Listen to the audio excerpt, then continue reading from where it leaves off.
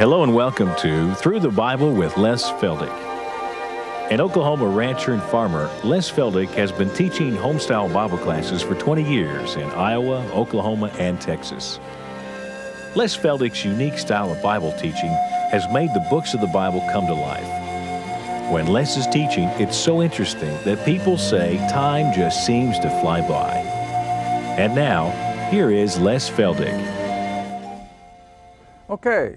Good to have everybody, and for those of you in the studio audience, this is the fourth program of the afternoon, so this is the last one, and we'll be able to head out for home. For those of you joining us on television, of course, this is just the next week's program. And we trust that you understand that we do tape 4 programs all at once. You know, I've rehearsed this over the years because once in a while, somebody will ask me if I only have one shirt. Now, I'll grant you, I don't have a lot of them, but the reason I wear one shirt for a month is because we do tape 4 programs all at one time. We want people to know that. Okay, they're all available, of course, in videotapes, audio tapes, and booklets. You just call and we'll send you the table of contents and whatever information you like to have. I think that's all we have to do for sake of announcement, and we're going to go right back into the study of the Word because the time goes too fast as it is. Back once again. I hope you don't get tired of hearing it. 1 Corinthians chapter 15, verse 23, but only as a jumping off place, because in our last half hour we were pointing out who are the Christs at His coming that will be resurrected in the largest part of the resurrection harvest, which we remember from the Old Testament economy was the first fruits, the sampling, and then the main harvest, and then we have the gleanings in the corners. So I teach the resurrection of the just, the believers of all the ages, will be in 3 distinct, separate stages. Christ and those who came out of the grave in Matthew 27, the church resurrection, which will also include, of course, the rapture, which we're going to look at now in this half hour. And then if we have time, we'll go back to Daniel 12 and we'll see the resurrection then of the Old Testament saints shortly after the kingdom is established. All right, so let's read 1 Corinthians 15, 23 once again. For every man in his own order or his own company, Christ the firstfruits, which we told you took place back in Matthew 27, afterward, doesn't say how long afterward, but now it's been almost 2,000 years, they who are Christ's at His coming. Now that is not a reference to His second coming, but since Paul is writing about it, it's the coming for the body of Christ. Now I finally finished my lines up here. I don't know if television people can make it or not, but you want to remember that all the Old Testament promises and the program never considered the outcalling of the church. It was never in there. God had kept it secret. So all the Old Testament prophecies spoke of the coming of Christ to be their king, and they would have to go through the tribulation, and then they could have the king and the kingdom. And all the Old Testament prophecies are lined up with that. Psalms chapter 2, Joel chapter 2, Zechariah 14, they all speak of this kind of a timeline. But Israel rejected the king back here, and the tribulation did not come in. They did not get the kingdom. So instead, after having crucified their Messiah, and Peter does not succeed in turning Israel into repentance, God now brings up the Apostle Paul, and this is what we've been looking at for the last 3 programs, and is calling out the body of Christ primarily from among the Gentiles. And since it has nothing to do with the Old Testament program, it has nothing to do with the tribulation because that is tied to the Old Testament, primarily for the Jew. So we maintain that the body of Christ is insulated from God's dealings with Israel either before or after, and consequently this is why I teach the rapture, because the body of Christ has to be off the scene before God can pick up dealing with Israel. Now, always remember that if we could just pull a sleight of hand, what I like to do is just remove this section again and just back this right up to here, or we could just take the church out and we come right back to the Old Testament economy of the coming of the Messiah, the tribulation, the king, and the kingdom, and so forth. But remember that when Israel rejected it, God went to this, the calling out of the body of Christ, and it has to be raptured, and then He will yet bring in the tribulation to Israel. All right, now then, let's go from 1 Corinthians, if you will, back to Romans again. Romans chapter 11. Romans chapter 11, verse 25, which I always maintain will be the triggering mechanism for Christ's coming for the church. Now we know there is no time element. We can never say that in 5 years He's coming. I certainly like to think He is, but we can't say that. We don't know if He's coming in 100 years, but we do know that He's coming. And we know that He's going to come the minute the body of Christ is complete. When the last Gentile or Jew is saved and the body is complete, then Christ will come for the church. All right, Romans 11, verse 25. For, he says, I would not, brethren. Now remember, he's not writing to just the hierarchy of the church at Rome. He's writing to the common, ordinary believer out there in the pew, as we would say. Every believer should be aware of these things, and that's why I teach. I don't have to teach the preachers and the seminarians. I want to teach the common people out here in the everyday walk of life, because God wants every one of us to drop our ignorance and pick up on the wisdom of His Word. All right, so he says, I would not, brethren, that you should be ignorant of this secret. Now, I always have to define the word ignorant. When someone is ignorant, it doesn't mean they don't have the brain power. Someone who is ignorant isn't somebody who is incapacitated to a degree. Ignorance is simply a lack of being taught. You know, I've used the example, I'm ignorant when it comes to electricity. Oh, I know the ramifications of it, but to get right into the details of like three-phase electricity, hey, I'm lost. Why? Because I've never been taught concerning it. I'm sure I could learn it if I had to, but it's the same way with Scripture. Most people are ignorant of the Scriptures, not because they don't have the capacity, but because nobody has taught them. And so this is what Paul is constantly advocating. Learn, gain knowledge, get wisdom from the book. All right? So he says, I don't want you ignorant of this secret, lest you should be wise in your own conceit. And here is the secret, that blindness, a spiritual blindness, has happened in part to Israel. Now what's he talking about? Well, when Israel rejected the Messiah, why did they reject Him? Ignorance. They didn't know who He was. I've been telling my classes here in the weeknights for 25 years, over and over. They must get tired of my saying it. Israel should have known who Jesus was. Israel could have known who Jesus was. It was in the Old Testament. Why didn't they? They didn't bother to study. Oh, the priests knew it, and they knew the stuff on the surface, but to get right down into the nitty-gritty of the Old Testament prophecies, why, when the wise men came to Herod and asked about the king of Israel, oh, Herod calls up the bigwigs of Judaism, and they said, where is this king of Israel to be born? Did they know? No. What did they have to do? They had to go search the Scriptures. Did they find it? Sure. Yeah, they said it's in the Scriptures. He's been born in Bethlehem. So they could have known, but they didn't. All right, I just told my class last night. America is no better right now today. Every last person in these 50 states should know that we are in the end time, that we are approaching the very coming of Christ and the tribulation, the appearance of the Antichrist and the world government. But do they? No. Most of them don't even know what you're talking about. Why? Because they choose to remain ignorant. They don't have to be, but they are. All right, now Paul is admonishing the believers at Rome. Don't be ignorant of this fact, that God has literally dropped a spiritual blindness on the nation of Israel. I said on the nation. The individual Jew can still have his eyes open and believe.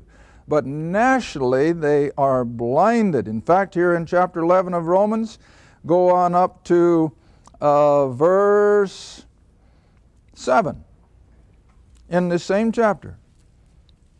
Romans 11, verse 7. What then? Israel, the nation, hath not obtained that which he seeketh for. What were they seeking? The king. How did they miss it? They were ignorant. Now, how ignorant? Well, they were looking for a king who would come in with pomp and power and circumstance, probably at least symbolically riding on a great white Arabian steed. But instead, their king came riding on a what? The lowly donkey, see? And they missed it. This, our king? No way. Well, they were ignorant of who he really was. And so Paul says, Israel did not obtain that which they were looking for. But the election, in other words, those few Jews who did believe, they got it. Absolutely they did. They've obtained it, and the rest were what? Blinded. And that's the nation of Israel to this very day. They are still blind to who Jesus really was. All right, now then you come back to verse 25. So Paul says, we Gentiles are to understand that this spiritual blindness has fallen on the nation of Israel, and it will remain on their eyes, spiritual eyes, until the what? The fullness of the Gentiles is brought in. Well, what's the fullness of the Gentile? The body. So when the body of Christ is full, then God will take us out of the way, and he will start dealing again with the nation of Israel. Now, when I say that the tribulation is primarily Jewish, here's where I have to go back with you to Jeremiah. Keep your hand in Romans. Jeremiah. Jeremiah chapter 30. Jeremiah chapter 30. And of course, this is just one verse. There are many, many others. But this one is so plain that anybody can comprehend it. Jeremiah 30, and drop down to verse 6. Jeremiah 30, verse 6.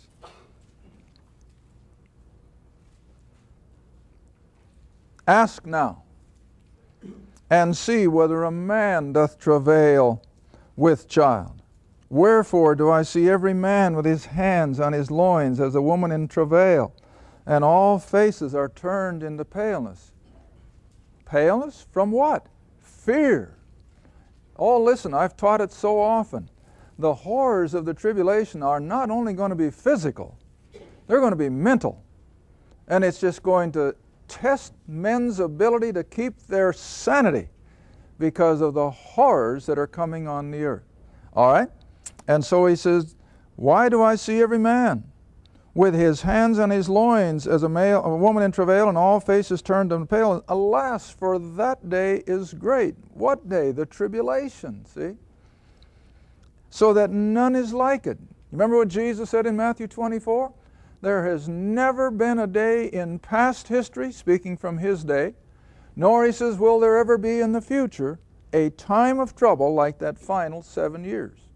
And oh, the world's getting ripe for it. Listen, I told my class the other night, I don't know what magazine I read it, but I was just skimming through.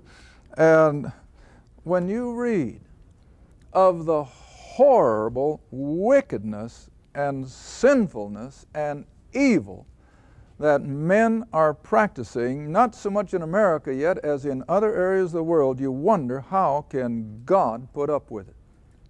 I couldn't hardly sleep at night to think that men can get so low in their sin.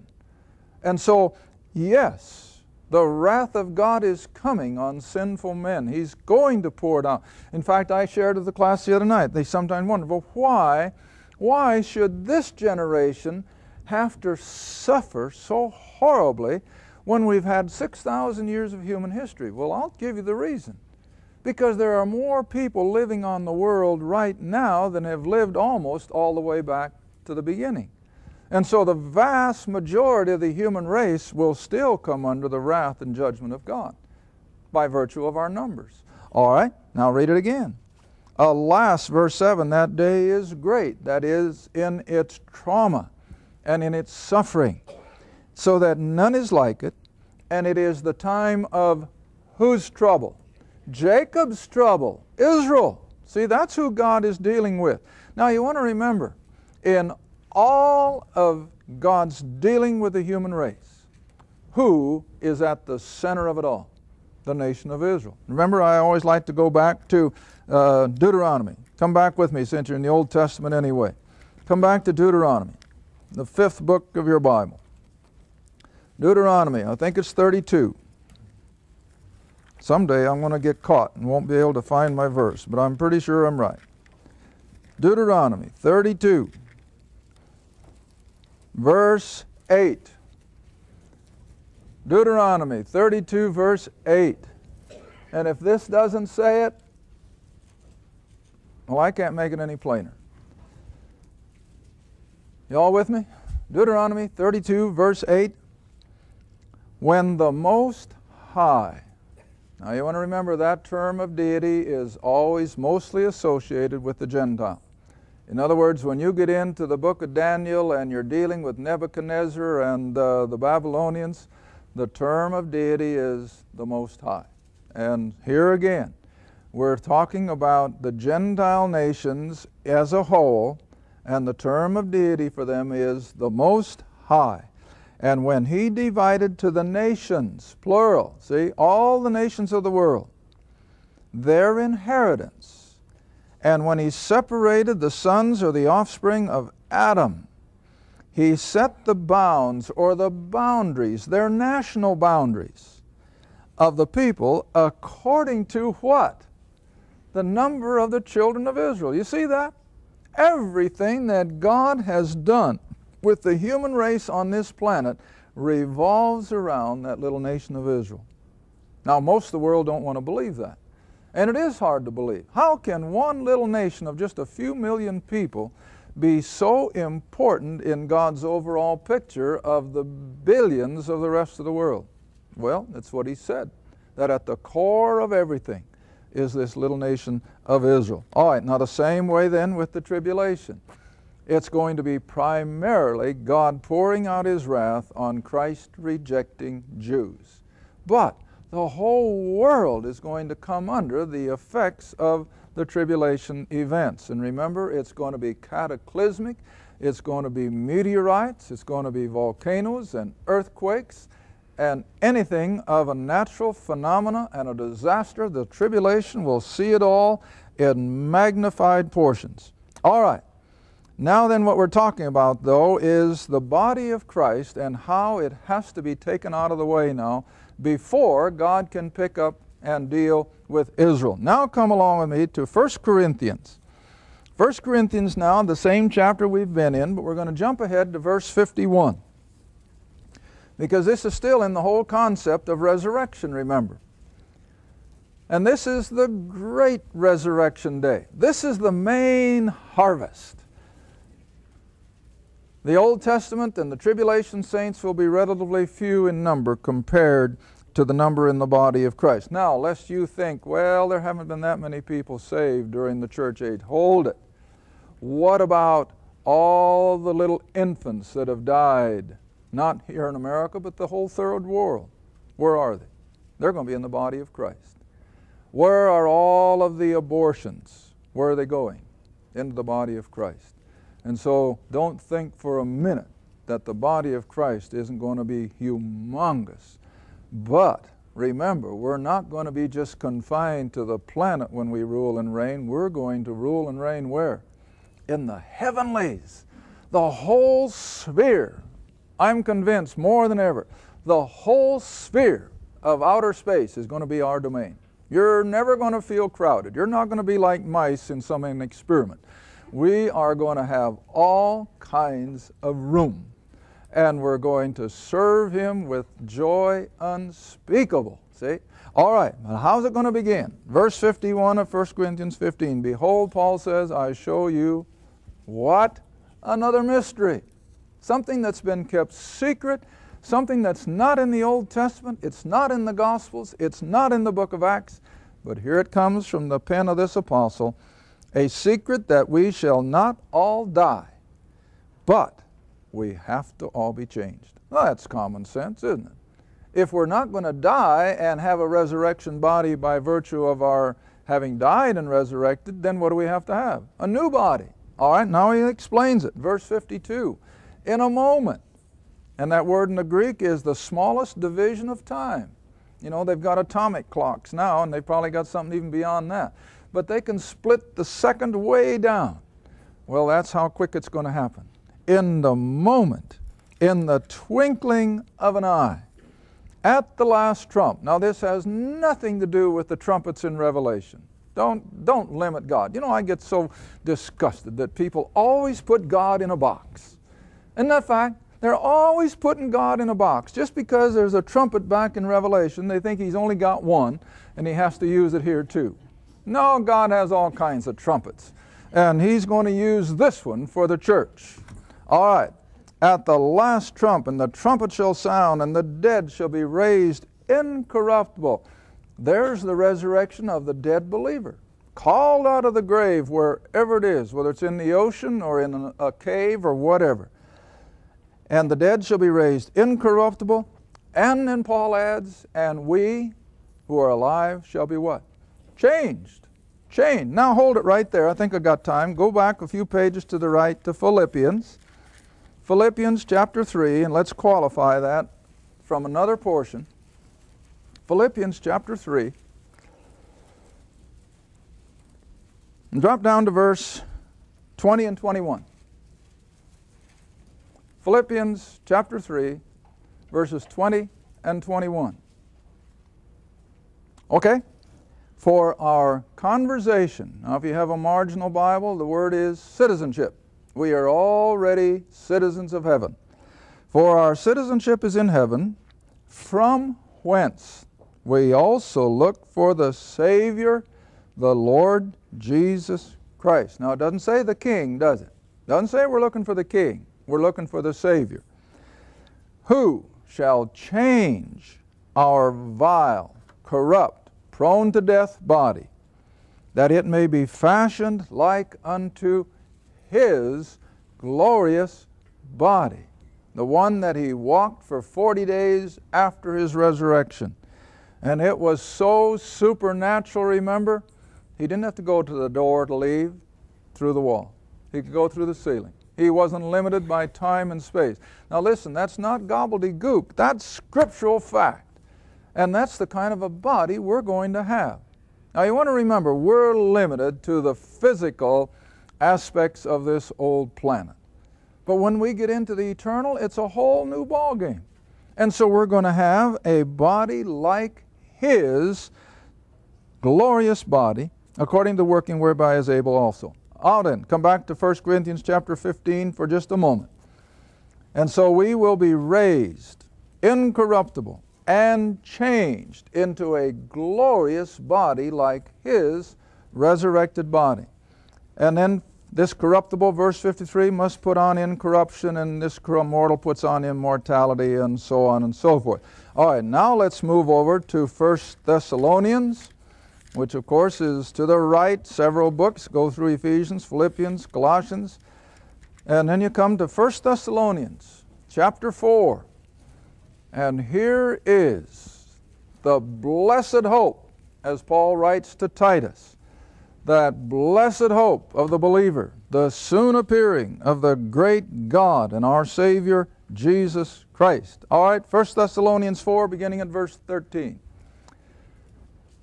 And again, Paul uses that word. Oh, don't be ignorant. Don't go through life and not understand these things, even for believers. You know, a lot of believers have no concept of this. But here it is. I would not have you be ignorant, brethren, concerning them who are asleep, who have died. In Christ, remember. They have been members of the body of Christ ever since Paul first went to the Gentiles. All right? Then he says, concerning them who are asleep, that you sorrow not, even as others who have no hope. For, verse 14, and I always tell folks, here are your qualifications for being in the rapture. If you are alive when it happens, and you have believed with all your heart that Jesus died and rose again. See how plain that is? If we believe that Jesus died and rose again, even so them also who sleep or who have died in Jesus, God will bring with him. Now there's another instance where the name Jesus and God are used interchangeably. The God that is coming with the saints is Jesus. Jesus is the God who is coming with the saints. You see that? You can't switch it. I mean, they're the same. All right, now then verse 15. For if this we say unto you by the word of the Lord. Now Paul didn't dream this up. The Lord revealed it to him from his place in heaven. We say by the way of the Lord that we who are alive and remain until the coming of the Lord, that is, for the body of Christ, we shall not precede or go ahead of them who are asleep. For the Lord himself shall descend from heaven with a shout, with the voice of the archangel, and with the trump, the same one he used in 1 Corinthians 15, and with the trump of God, and the dead in Christ shall rise first in resurrection power. When they hear the voice to come forth, just like Lazarus, only they're going to come out in resurrection power, and they're going to be drawn up to meet him in the air. All right, they're going to go first. Verse 17, then, see, in the next split second, then we who are alive and remain shall be what? Caught up. Now, those are the two words that comprise the cliche word rapture. Now, I know the word rapture isn't in here, but caught up is. And it's the same meaning. And we will be caught up with them. They've already received their new bodies coming out of the grave, and we're going to join them, and we're going to meet the Lord and those departed saints in the air. And then Paul says, so shall we ever be with the Lord. Comfort one another with these words. Thank you for watching Through the Bible with Les Feldick, a weekly Bible study. If you would like more information about the Les Feldick Ministries, a Bible study in your area, or about this program, write to Les Feldick Ministries, Route 1, Box 760, Kinta, Oklahoma, 74552. That's Route 1, Box 760, Kinta, Oklahoma, 74552. Through the Bible with Les Feldick is viewer supported, and your gift is appreciated. Thank you, and be sure to tune in next time for Through the Bible with Les Feldick.